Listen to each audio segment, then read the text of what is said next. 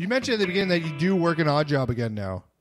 So I want to talk about that because nobody ever talks about that. I know, and I wish that the stigma was lifted from that, because I think it's made me so sad and depressed that this is something that I have to do. Like, I always say, what's stigma? Sorry, what's stigma? Like, if you have to have supplemental income, that you're a failure. Oh, that's not true. Maybe that's just me. That's just my me voice inside of me talking. I view you as smart. Thank you. And not stubborn. And then you're also learning about the human condition from wherever you're working. I think that there's, number one, nobody tells you anything, right? It's not like you move here and you get a big brother or something. Right. Like, you have to figure out everything on your own. That's why I started this podcast. Oh, right. To kind of learn how and people figure do things out. Yeah. Yeah, that's smart, because you just don't know anything, and you have to figure out a lot on your own. And I think you get wrong ideas in your head based on things you think about people, because a lot of people portray themselves how they would like to portray themselves. Yeah, it's curated, not necessarily how they are. And so, and I'm even talking like before social media really existed that much, like, I just had ideas in my head of what the steps were, or like, I always say I'm always waiting for when it gets easier, and I'm starting to realize that doesn't ever happen. Right. Like, once I get this thing, then it's like, to the moon, like, here I go, bye, like, upwards and onwards. Like, and that just it's not really true. It's just sort of just another job in a matter of just when. Yep. And maybe it's a great job, and maybe it's an okay job. But you hope it's a great job. So my question though is, like, when do you have this decision to go back to working a day job? Or like, why?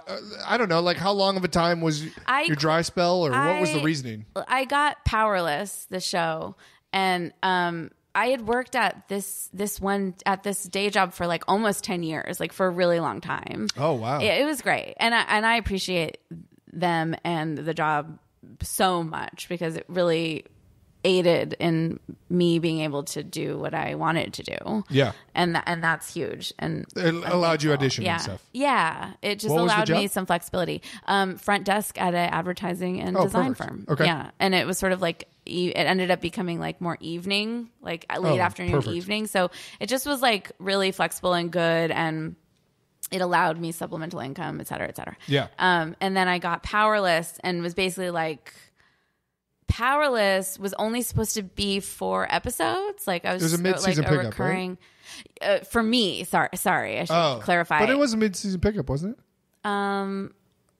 Maybe not. I can't remember. I just had Patrick Schumacher on. I should know this. Oh yeah. I love Patrick.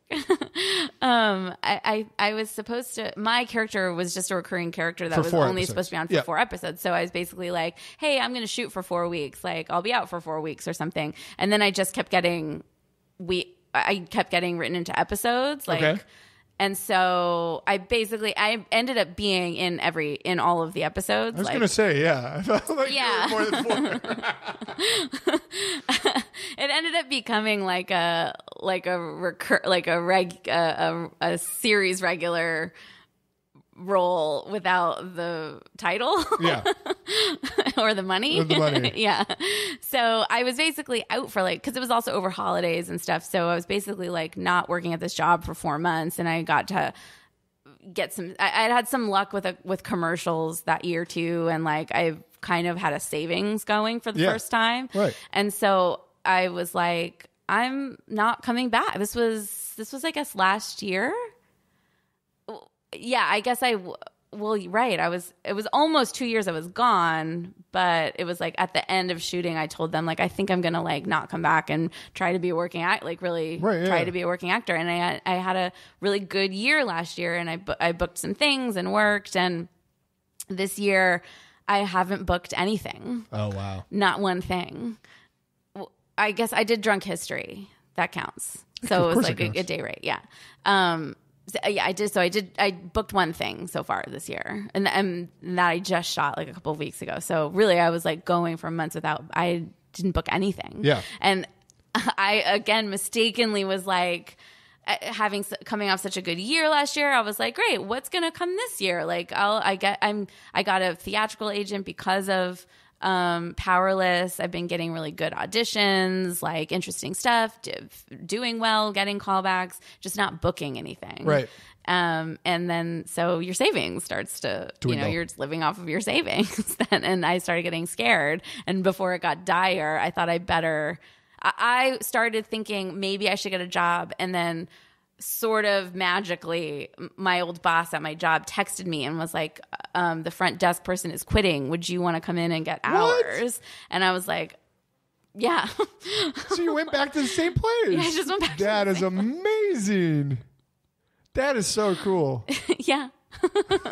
It's sort of like I don't love it. It's not ideal. Too. It's very comfortable. It feels like just stepping right back into where I left off. Right. Like, and I know everybody and I know the job and everybody's so wonderful and it probably feels slightly... I appreciate it so much because it's really like, here's some help. Do you want help? Here, we'll give it to you. And I appreciate that so much. But I also I really enjoyed my life as like a quote unquote working actor. Yeah. And I was doing, getting into yoga, getting into Pilates, making sourdough bread, going to happy hours. Like it was all very exciting.